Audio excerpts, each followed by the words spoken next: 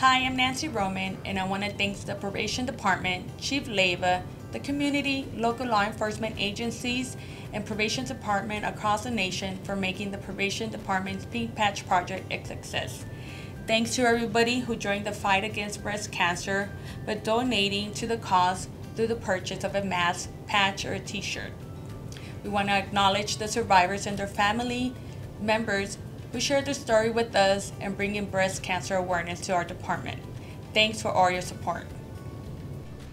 My name is John Perico. I'd like to acknowledge and recognize a few individuals and organizations that were extremely supportive and generous throughout the inception of the Pink Patch Project. Without their support and generosity, the campaign would not have achieved the success that it achieved.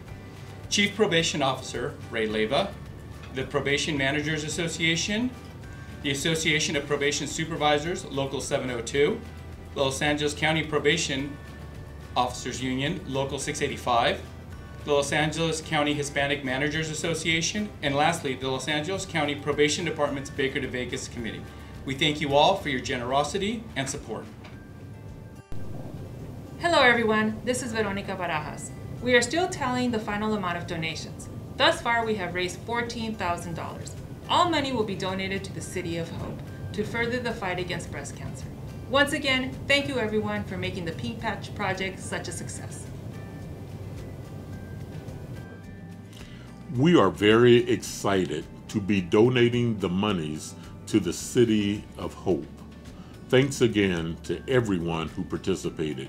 We appreciate your support.